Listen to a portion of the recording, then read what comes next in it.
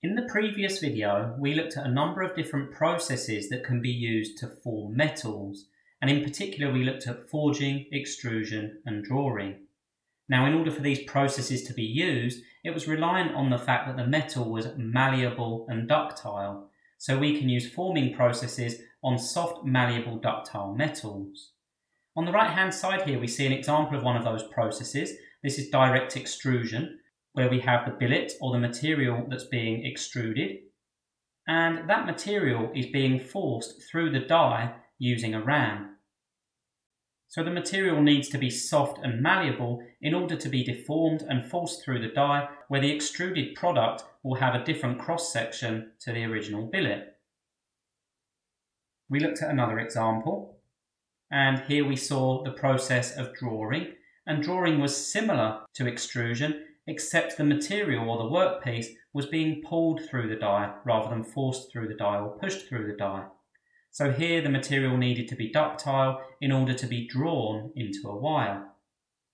But there are some other important considerations when using forming processes, and one of those considerations relates to something called work hardening. So basically what happens is when this material is either forced or pulled through the die, it undergoes plastic deformation in the region here. Now, as a result of that plastic deformation, the properties of the material actually change. And the properties change because of something called work hardening, where the material exiting the die is going to be harder and stronger than the material entering the die. And in this video, we're going to take a look at the reasons why work hardening occurs as the material plastically deforms moving through the die. Now, a good starting point for understanding this is to look at a stress-strain graph, and here we have an example of a stress-strain graph for 70/30 brass. Now, this particular graph was taken from some test data, and when we analysed this in an earlier unit, we mentioned that this first part of the graph can be disregarded because this is where the chucks of the UTS test machine was picking up tension and the material was settling into the chucks. But this next region is important. This next region here is where elastic deformation occurs, or temporary deformation. Now, when elastic deformation occurs, the material is being stretched, it's increasing in length, but if we remove the forces, it will return right back to its original length. If we think back to the structure of the material, the layers of the material are not sliding over each other within the elastic region. Yes, they're stretching and displacing, but they're remaining in their same orientation. However, when we reach this point here, this is the yield strength of the material. This is where the material no longer elastically deforms and begins instead to plastically deform. Now, for this particular material, we see that occurring at around 180 megapascals.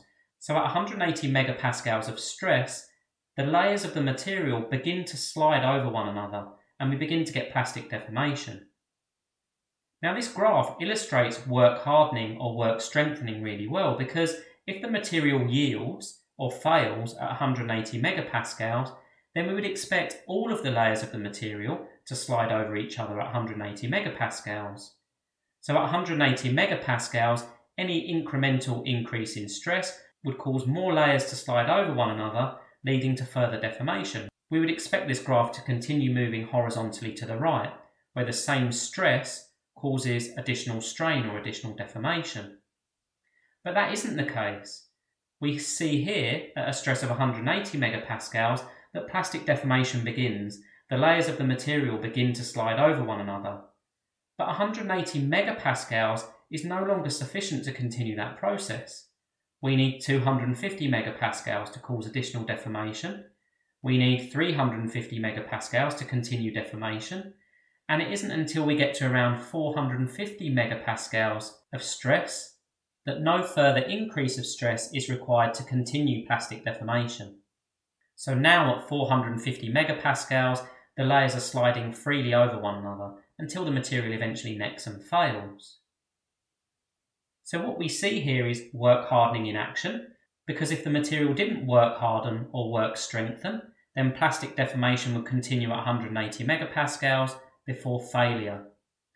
So let's look at what's actually occurring within the material at the yield point.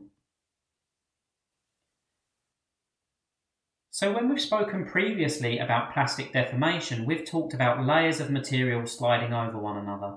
And on the top left-hand side here, we have a diagram which illustrates something called edge dislocation. And where edge dislocation occurs, the top layer of this piece of material is sliding relative to the bottom layer of the material. It's a kind of shearing action. Directly underneath that, we have something called a screw dislocation, where the front of the top layer of the material is moving relative to the back and relative to the bottom of the material.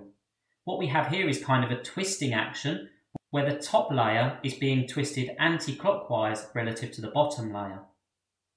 So the deformation is greater at the front edge than it is at the back edge here. Now when we look on a smaller scale on the right hand side, the deformation appears the same. These two images here would represent a small segment at the front of the dislocation, but the impact varies with the depth of the material. On the right hand side we can see our screw dislocation in a bit more detail, because what we see is the front top layer being displaced relative to the bottom layer, but also being displaced relative to the back of the material. And in plan view, we see that the layers of the material are no longer neatly aligned. Now recall that we said in order for a material to be malleable and ductile, the layers of the material must be able to slide freely over one another. Now as soon as these dislocations begin occurring, it's going to affect the slip planes, and it's going to make it harder for the layers of the material to slide relative to one another. Now this effect here is actually compounded in a piece of material, and the reason for that is as follows. When a piece of metal is molten and it solidifies, we get the formation of grains. So in the top left hand corner we would have a grain forming as it solidifies, and in the top right hand corner we would have a grain forming as it solidifies there.